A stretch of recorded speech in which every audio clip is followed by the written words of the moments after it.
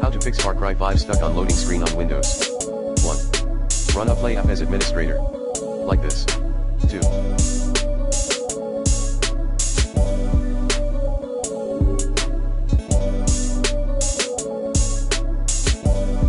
Verify game files in Play client. 3. Install the latest patch. 4. Update your driver using the recommended Avast driver updater in this video guide. 5.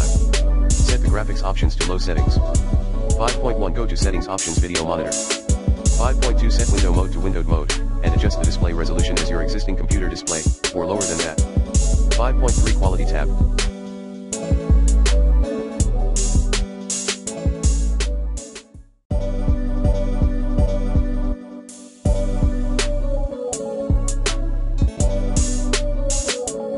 Set low to available settings. 5.4. Advanced settings tab, turn off VSync.